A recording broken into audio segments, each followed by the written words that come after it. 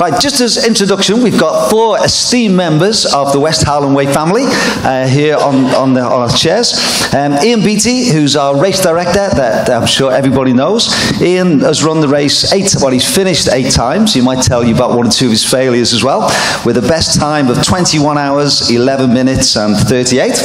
We've got Lucy, who we've also already met. Can anyone tell me her time? Anyone remember from Adrian earlier? 17, 16 and 20 seconds, okay, which is still the female record. And we've got Rowan, what do you like? Depends if you're Scottish or English. Okay. Either works. Okay. Rowan.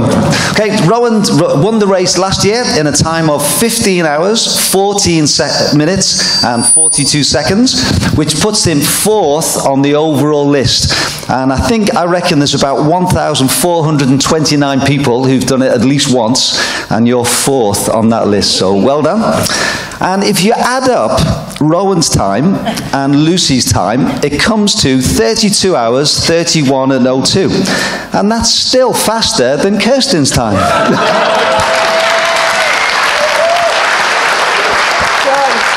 I just realised I'm exactly twice Lucy's time. I think you're twice her age then. Right. So last year Kirsten finished in 34 hours, 21 minutes and 3 seconds. And I had the privilege of interviewing Kirsten over the build-up to the podcasts. And I must admit, I had a tear in my eye when you finished. And a lot of people did as well. Just the effort that she put in to finish was commendable. Now, I've got one question to start with, and then we'll take questions from the audience. As a way of introducing yourself, can you tell me what is so special to you about the West Highland Way race? And if we could start with Ian, please. I think for me it's the people. I think I come away from every weekend in Fort William and just think it's been like being in a bubble of special people in a special place. People who are doing it because they want to. That includes everybody. It's the runners, it's the volunteers, everybody associated with race to support. And it's just, I sometimes shake my head and go back to real life after that. I would say the same. It's the generosity of the people that you meet. I would say for me, I love the course. I think it's an amazing thing to go from the city of Glasgow or just outside and end up in the Highlands. So that's what's always attracted me to the West Highland Way. I've got my own microphone. It changed my life, and I just realised that I can do anything that I want to do, apart from lose weight. And everything in my life, I'm so content with my life now, because I know that if I didn't want to be working where I am or married to my long-suffering husband, I can change any of it, because I ran 97.5 miles. Well, I walked quite a lot of it, but it is life-changing. You'll not know till you're at the other end, and you'll still not know for a wee while after it, and then you'll just realise it's amazing. We're all amazing. I'll be greeting in a minute. Excellent, thank you very much. So, yeah, round of applause, good. Okay, now it might be that you've got a particular question for a particular member of the panel, or you might have a general question that we'll ask all 4 to answer. But if you can just put your hand up and Adrian will come and we'll get the first question in the middle there. Hello, could I ask Kirsten a question, please? Was there any point when you were completing it that your mind was taking over, telling you no, or did you have a really strong mental attitude for the whole day? I had timed out at the fling at Benglass, and I was really, really worried, and I fell apart leading up to it. I was really panicking, and I had a rotten race up to Benglass. I was sick, I was miserable, but I just kept going, and I went up over the Angels Playground. I remember going up past Dario's post, and I was saying, Dario, I've never met you, but if you're hanging about, now would be a good time. I could be doing a wee miracle. And then the sweeper came out at Benglass, And I thought, that's him, he's coming out to tell me I'm out. And he said, no, keep going, you can do this. And I came round a corner and John Duncan's shouting to me, get your arm out. And I'm running down with my arm out to get my timer thing done. And I made it with 18 seconds. And I was like, fuck, now what am I? I think my whole body, I was convinced I was out, and I wasn't. And it just took me a wee while to actually get my head round it. But after that, once I got with my crew, I handed over all the thoughts to them. I just plodded on, and I just let them do all the worrying after that. Because I usually worry, but because I'm so far at the back, I've always got to watch that I've got my times, that I'm not getting too slow. But this time I just handed it over to them, and I'm like, no, you know what, you deal with it. I'm just keeping plodding on, and that was basically what I did. So, excellent, thank you. Thanks for the question. Yep. Hi there, it's a question for Rowan, and I think Lucy had mentioned a banana and probably a couple of jelly babies or something, but I'm really interested in what kind of nutrition you use during the race. People can eat what they want. I'm not very good at eating during these kind of longer events, so I'm just interested to see what your kind of eating plan was. So my plan was to eat solid foods for as long as I could. It lasted about 10 hours, I think. Bridge of Orkney, maybe I can't remember how long it was until then. I told my team I couldn't eat anything anymore, so I was gels from then on. I don't know why. I know some people, it doesn't agree with some people, but I can drink gels all day, and it doesn't affect my stomach. And I guess I'm lucky in that respect. And also go electrolyte to drink, which I got quite a few calories in that way as well. In terms of being able to accept things on your stomach, I would recommend running really, really hard and then trying to eat then. I think it's more the intensity that will upset your stomach. So if you're running kind of 2 hours at marathon pace and then try taking on fluids and gels, then that'll give you some experience how your stomach's going to feel after 10 hours, because you probably won't get 10 hours of running and then nutrition. Salt. You said electrolytes, but I went for Marmite.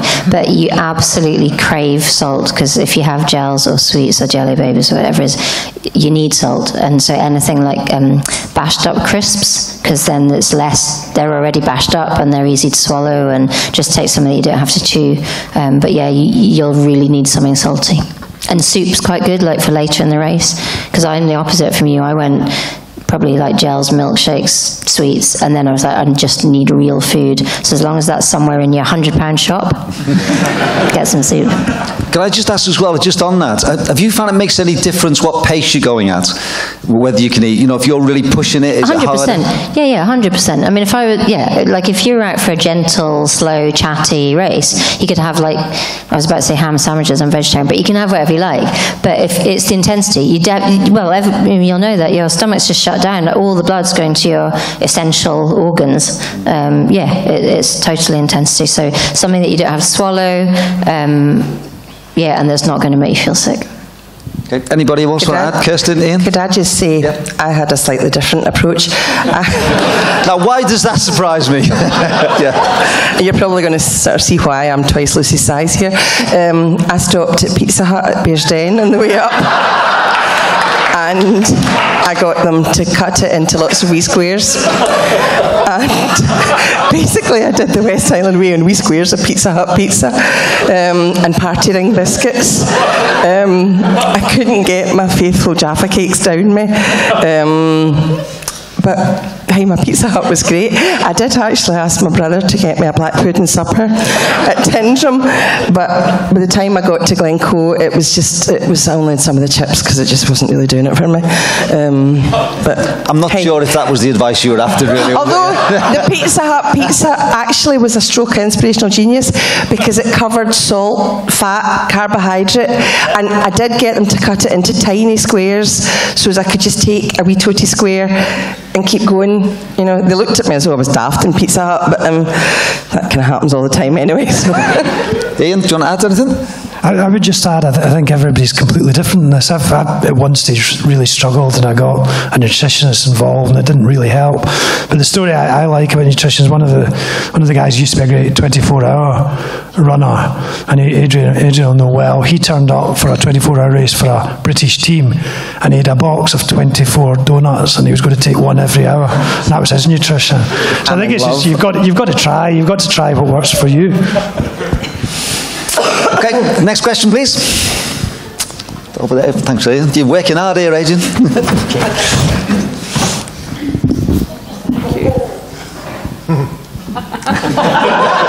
Is this a friend of yours, Kirsten? Used to be.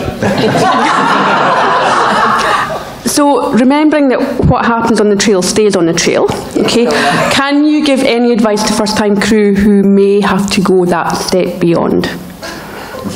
Brace yourself.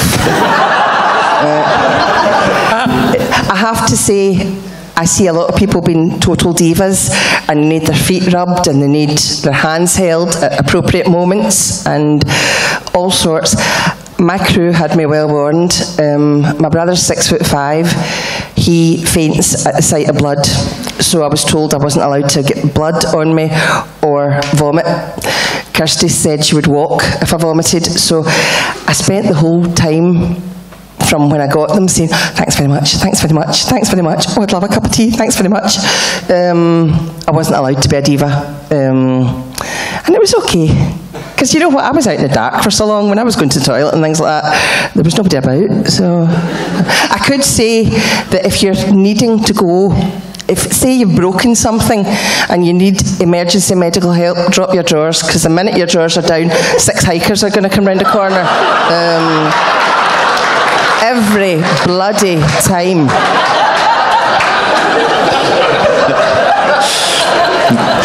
Excellent, thank you. The other three, anything you want to add about crews and about sort of support teams? I think I've said what I need. I know, yeah.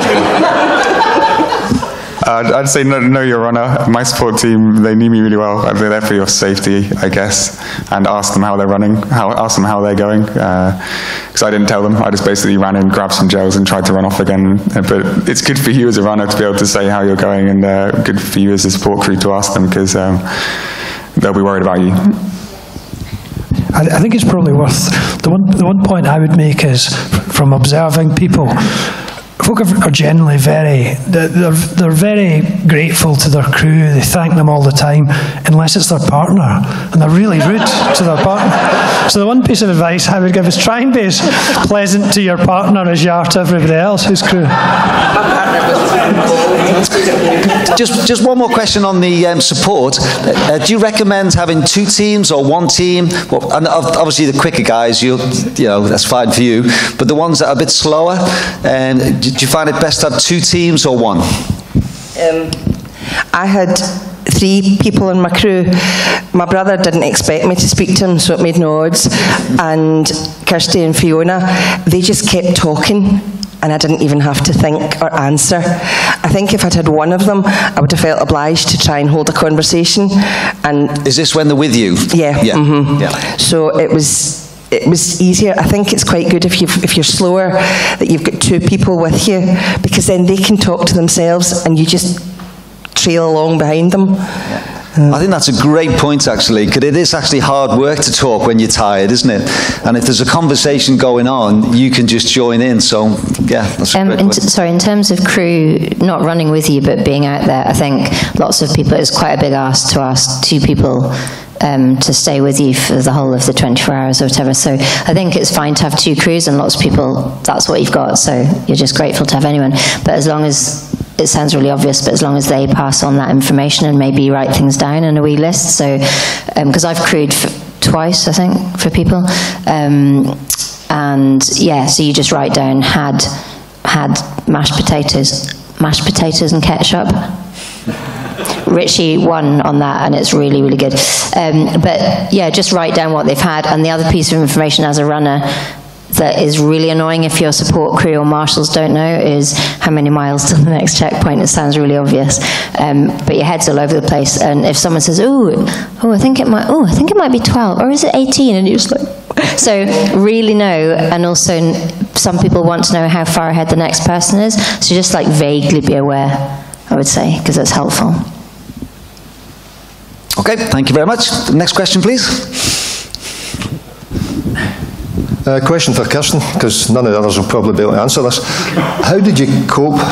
How did you find it, and how did you cope with running through a second night, or walking through a second night, which is probably what we both did? I found the second night really hard. I came into Glencoe just as it was getting dark, and I actually stopped for about 10-15 minutes at Glencoe, and my nerve had gone a wee bit, gone out in the dark. That was probably my low point. It just, I was worried about the Devil's Staircase, and it turned out the Devil's Staircase wasn't actually the horrible bit. The horrible bit was that blooming stretched from Glencoe to the Devil's Staircase, because you see the road and you see the cars and you're getting nowhere. And actually the Devil's Staircase, it was just, well, I knew I just had to start and get up it, and that was it. There was no option with that. But it was hard. When I came into Kinlochleven, it was starting to get into daylight, and I knew at that point I would finish. I didn't know if I would make it in time to get a goblet, and I don't know, Ian, do you actually not get a goblet if you come in at 12:05? You don't get a goblet. Right, okay. Well, just as bloody well I didn't then. you don't get a goblet if you come in at 1 second past 12. Right. I wasn't sure, but I did know it was the last point that I could be timed out in the course. So, but it was really weird because I was coming along in daylight, and people kept saying to me afterwards, "Oh, do you remember all the lights at such and such?" No. Do you remember the fire at Davra? No. And it was all away because it was daylight by the time I got there. So the second night was hard. I haven't stayed up. Sorry, Kirsten, can I make the point? I think it's something I've always said to people, particularly those in the middle of the field, is don't waste the daylight. You'll have loads of time to sleep the next week.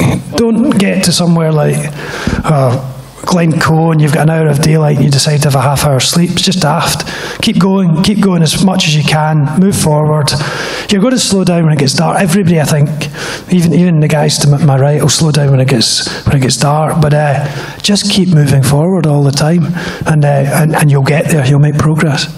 Okay, just to supplement that, do you think there's anything you can do to prepare yourself? When you think, Kirsten, when you look back, would you do anything differently to help you prepare? I haven't stayed up for 34 hours since I was 18, and I can't imagine anything that I could have done to have prepared. If, and hopefully when I do it again, I will train going out at 1 o'clock in the morning, because my stomach was really quite unsettled, and I think that's quite a common problem because it's the middle of the night. But I can't honestly imagine how I would train to be on the go for 35 hours. I just kept plodding on. Yeah. But I was really, really glad when it got into that second daylight. Yeah. That was a good feeling. I never slept at all, and I didn't sleep. I didn't even sleep. We drove down to Tyndrum, and I was still quite awake and quite with it. And it was only once I got home I slept. But John wanted me the next day for the podcast. I'm like, no, that'll not be happening. And yet I got up the next morning. I was full of joys of spring. I was like, oh, bring it on, you know. A slight problem with my blisters, but other than that, I felt great afterwards. I really did. So it was good. Okay. Did you want to add anything? No? I was just asking if you were sleepy. Yeah. Okay. I think it is amazing when your body, the way it does adjust, doesn't it? As you once the daylight comes again, then it does give you a sort of a new sense of at least a life. Okay. Thank you. Next question, please. Thank you. Just want to ask the panel where other than the course, where their favourite place to train is. Okay. Favourite place to train. I did a lot up at the wind farm because it's fairly handy for me, and it's similar sort of terrain. And I also used to run to my husband's work because he works 20 miles away. So I would run from my house to his work, and then he would give me a lift home. So that was pretty much it. I train a lot in the Pentlands just because they're on my doorstep, but I love to train in the Cairngorms. If I can get up to the Cairngorms to run it's just, yeah, so much more spectacular than the Cairngorms, than the Pentlands.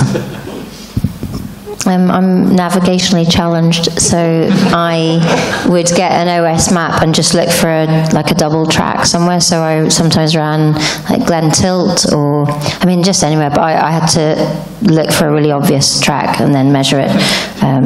Yeah, but you can still get to amazing places. I think that is your reputation, actually, Lucy. There was a comment on Facebook that I think Julie put on, and Ross Morland, who's a good friend, said, "I'm surprised you found the way there." So, I gave her a lift.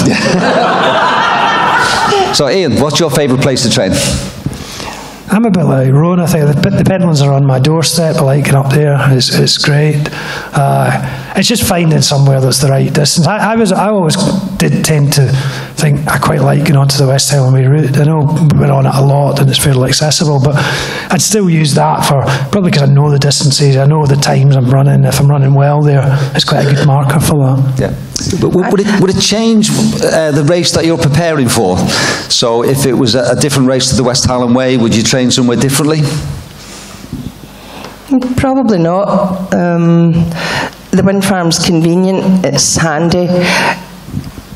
I don't see me, I do go up to the West Highland Way because again it's not far from my mum's, so it's there and it's accessible. I did, on the lead up to the West Highland Way, I went up and I recce'd the low road because I'd made that into a big challenge in my head. I'd convinced myself it was a lot harder and it was going to take me a lot longer, and it was better knowing what was coming with that. But no, I've got the biggest wind farm in Europe right on my doorstep. It's no rocket science, you know. I would definitely change the training depending on the race, but that's very specific. So if you're going to go and run the UTMB, you don't train on the West Highland Way. I mean, that's obvious. So if you're going to train for hills, train on massive great mountains. And I remember doing CCC and in the middle of it saying, I wish I'd done more hills. And the only way to do that, I mean, I've got friends that did reps of Ben Nevis, which sounds horrendous, but I mean, you really have to do like hardcore big hills. Yeah, I had a plan if I'd get into one of the UTMB races this year. I thought I was going to have to train differently, just get up and down hills much more than that. I think last year I did a couple of races which were down south. I just went on the basis of what I'd done because there was no way to recce them, so just getting out and about. And I think the Pentlands was probably quite good for that. I wouldn't, but I probably should have done. I've done flat ultras before and done pretty terrible times, so I just tend to like to run in the hills, and the West Highland Way suits that. Yeah. I think for folks who live in Scotland and we're close to hills, it's great, isn't it? I do feel sorry for people who live in flat areas where they can't practice, you know, they can't train on hills. It is that much harder. Okay, next question, please. That's it, make him run. That's good.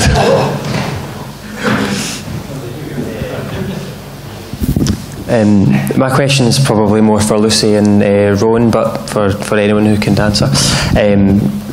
How do you guys deal during the race with both chasing and both being chased in terms of your mental strategies? It's Robbie, isn't it? Yeah. How you doing? Not bad, mate. I tend to. You have to run your own race. If you're chasing somebody, you're probably going to blow up. If you're being chased and you feel like you're being chased, the same. I would tend to run a pace that suits me, and a pace that I think I can continue for the rest of the race. And if that happens to be first, second, last, then so be it.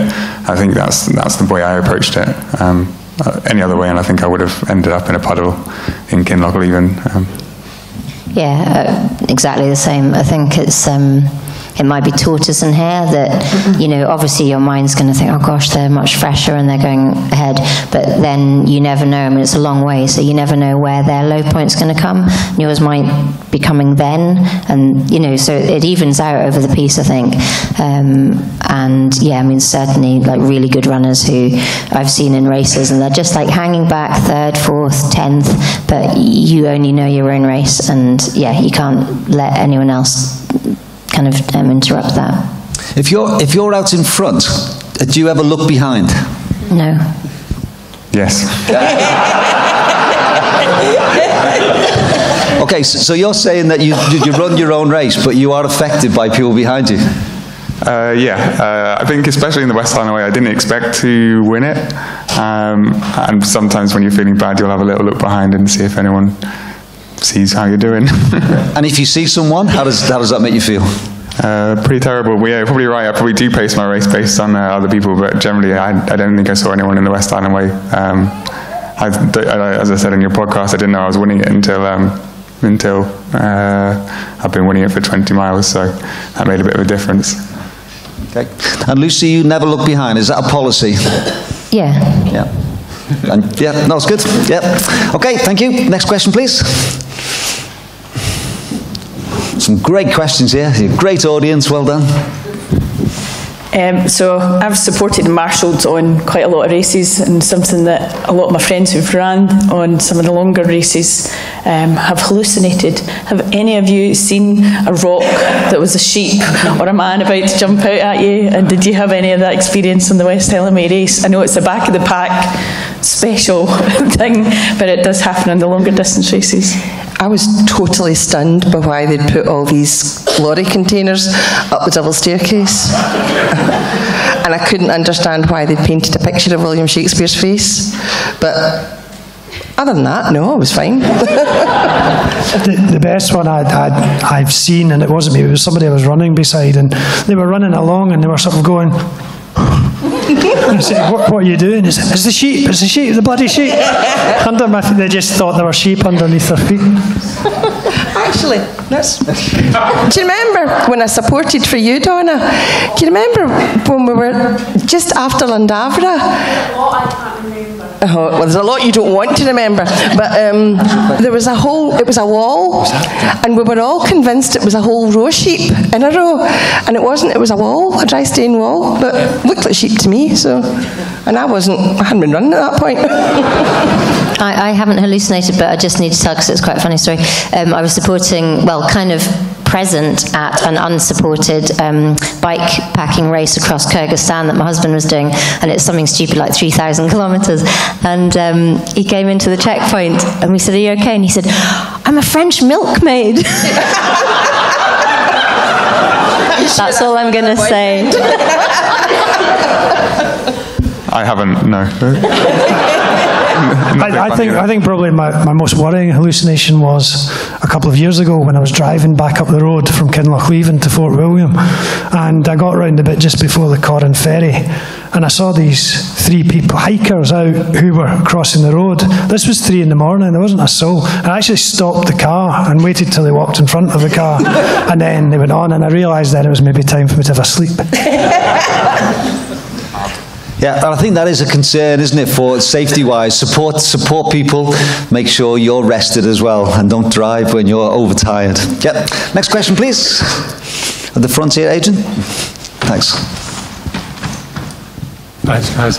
I was sort of, I met Kirsten, I was endeared to Kirsten when I swept in 2016. It was really, I'm a kind of flat guy, and I was afraid to do the whole thing because of the hills, basically, because I've got asthma really bad, and I'm okay in the flat, and as soon as I go uphill, so I thought I'd sweep it, and that's when I met Kirsten, and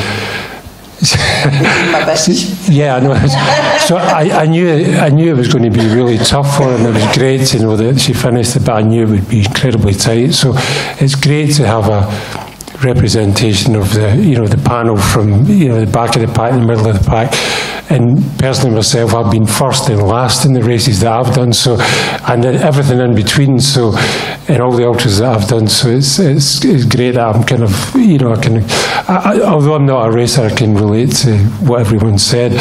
And my question is partially really to do with the technical section at Inversnaid. I'm amazed at how people can get through that, because I had to, when I swept that, I had to drag a guy through that. He really shouldn't have done that section, but because he was injured and stuff like that. But how do you go through that technically? And I think if I was to add a second part, was mentally, when you get really low in a race, how do you deal with that? You know, because that's, particularly for someone like Kirsten's at the back, there's going to be people who think, oh, I can't do it, who will be checkpoint chasing. How do you deal with all those in a race? Okay, thanks you. So that technical bit from Inversnaid to Benglass, how do you go? To be fair, that I'm not an awful lot slower than everybody else on that bit, because everybody's crawling along. And it's actually, I hate it, don't get me wrong, but I'm not actually. John did one of his graphs, and I love all his statistics that he does, and he did the statistics, and it was the speed of the likes of me at the back and the fast folk, and it showed how their speed came down quite drastically. But I didn't get too much slower because I was so slow to start with. So when you get to the bits where you're having to hike, I can hike up the double staircase, I can hike up that bit out of Kinlochleven, I can hike along the technical section, and my speed's probably not an awful lot slower than the fast people at that point. It's not, you know, that's probably what saves my race, you know what I mean? For the technical sections, I'd say practice. I spend a lot of time in the Pentlands. I think you must be doing it fast. I've never watched anybody go through that. Is it just practice training? Bravery, practice. Yeah. So for that section, would you have done that a number of times then, Rowan, before the race? I did it once. After listening to your podcast, I realised it wasn't flat down by Loch Lomond, so I did it at night. And I also hadn't done much night running, as in through the night, so I went to Mulgai at 10 at night and ran to Crane Larrick. Is it still dark, that section, when you get there? It wasn't in the race, but it was when I ran it. Okay. Yeah, I would say it's ankle stability. So if you need to do lots of hill, because I did quite a lot of hill running, really badly, because I'm really rubbish at going downhill, but in terms of ankle stability, the more you do like uneven stuff.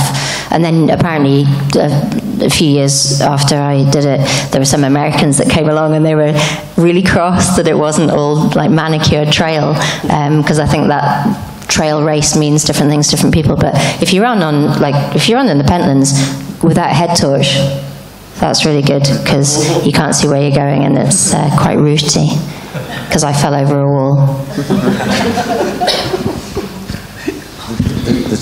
I always found that bit really difficult. I just found I don't have great balance. I kind of tried to get my mind into, if I'm going slowly here, I'm saving a bit for later on, the bits I can run, the bits I'm a wee bit better than. So I tried not to let it bother me. It's there, and everybody had to get through it. Okay, thank you. I've got one final question, but we've probably got time for maybe a couple more. So if you've got a burning question you want to ask. Just a quick question for Ian. Ian, I see you're still calling it 95 miles. 97.5 on my watch. Yes. I think that's just looking back to the tradition of it. I don't think, we've never really spoken whether we change it to 96 or whatever. People, it's probably a bit longer now than 95. There's a lot of ultra marathons that aren't quite the distance. They're either slightly longer or slightly shorter. The West Highland Way has been known as a 95-mile race since it started, so I think my view would... Yeah, it's an interesting one. I think compared to the time when Lucy set a record, certainly, I think the course is quite considerably easier. I thought you were going to say I got it easy. No, I think it's quite considerably easier now. I think a lot of the paths have been smoothed out, much more runnable. I mean, the section used to be up the side of sort of Glenfalloch and up there was pretty bad. There weren't the paths that are there now. So the fact we've added a wee bit on at the end, I think, kind of just compensates for that. I think there's more gates as well now, whereas before there was a lot more styles, particularly in the second half, and that makes a big difference when you got sore legs going over styles. Yeah. Okay, anything to add? Happy with that? Okay, next question, please. We're almost there.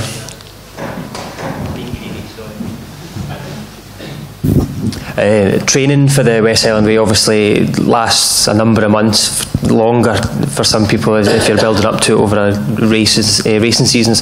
In that year leading up to the West Highland Way, is there anything that you, looking back, wish that you did do and maybe subsequently did in future races, and something that you look back and wish you hadn't done?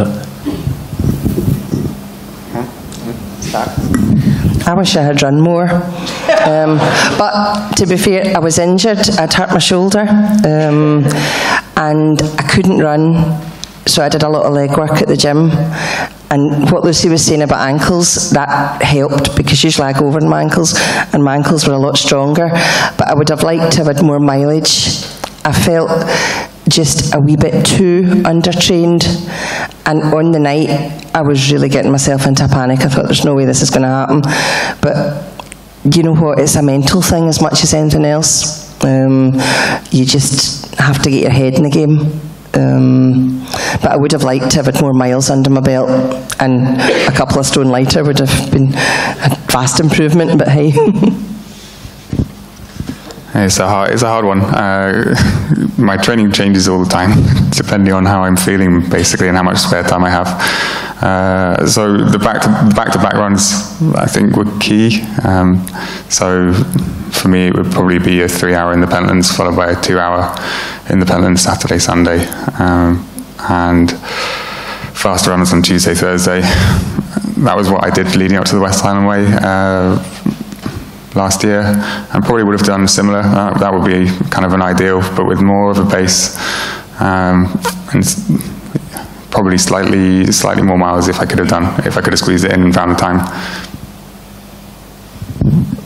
I don't think there's anything that I wish I'd done differently that I can remember, but in future races, Vaseline, really helpful. And it sounds, I'm not being facetious, because I actually wrote that down in the back of my diary, because if you do a really long race and you don't remember to put it in the appropriate parts, it's really sore.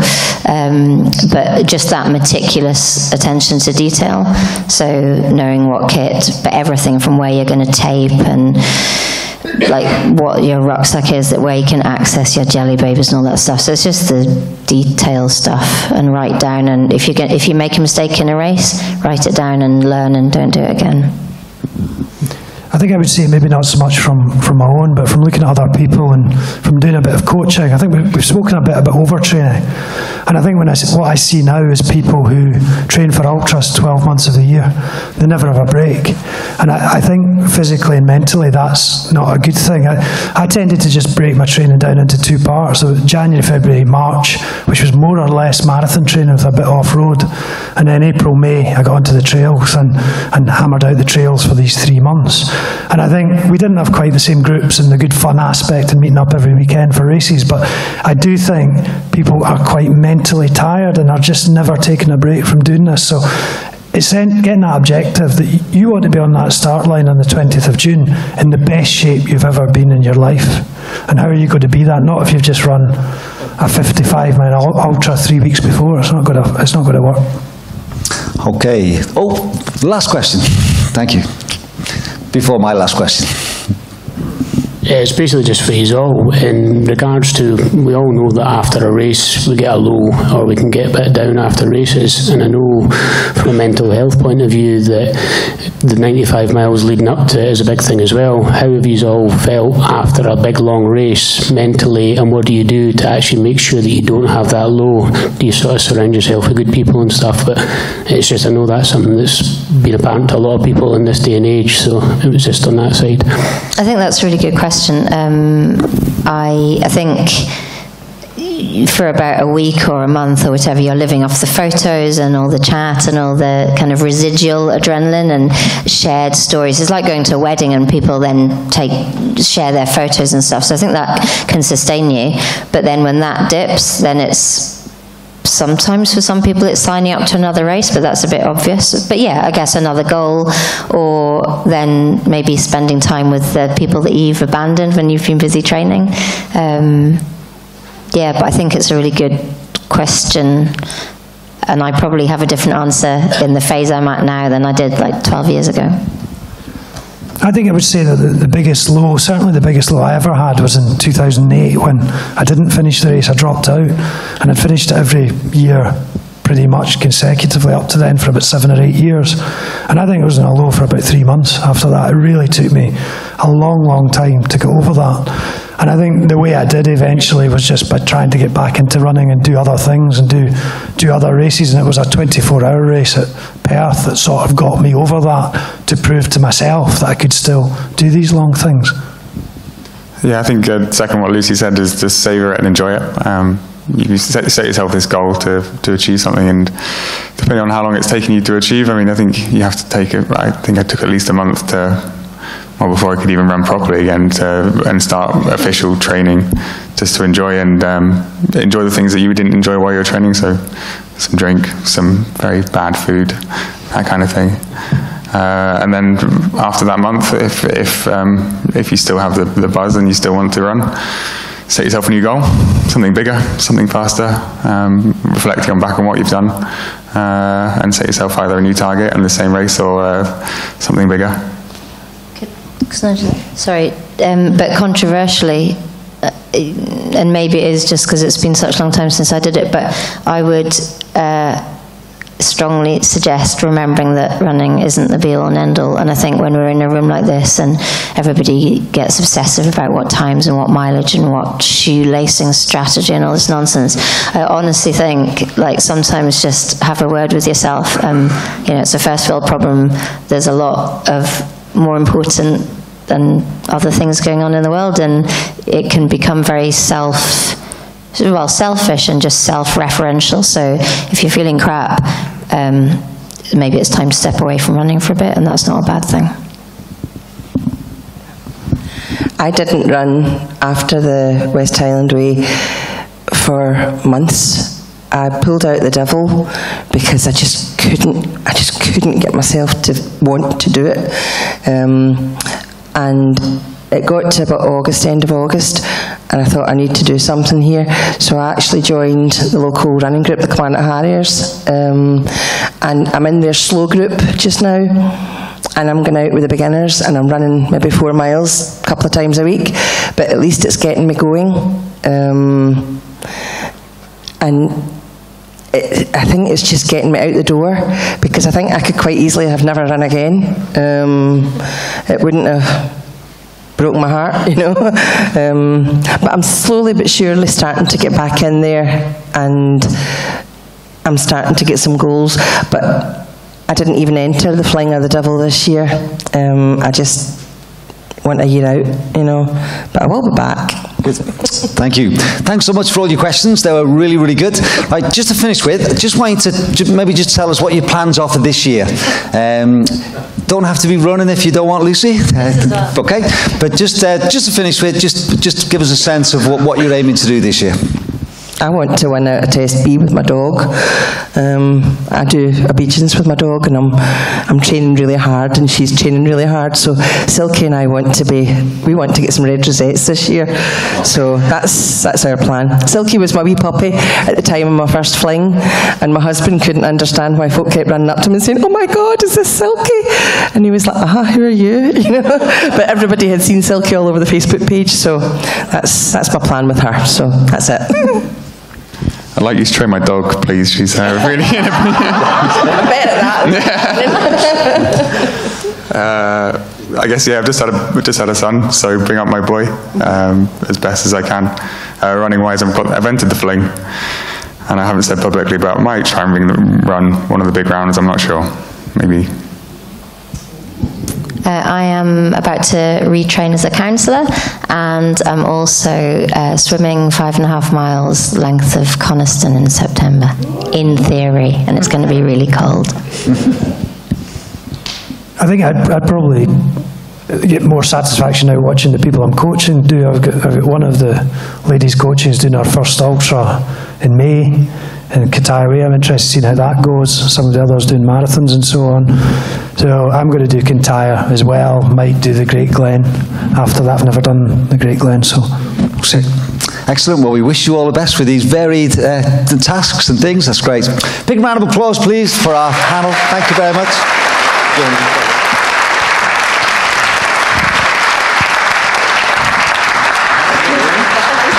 Thank you very much, everyone. That brings an end to our evening. If I could just thank you all for coming along. I think it's been a great night. If I could thank all of our speakers, particularly Matt from Ultra, Runhill, travelled all the way up from Stockport. It's been great. Thank you very much, and we appreciate the support. And Adrian, Run and Become, who Adrian's organised all this, pulled it all together. So thank you very much. Look forward to seeing you hopefully sometime before 20th of June, but we'll see all of you then. Thank you.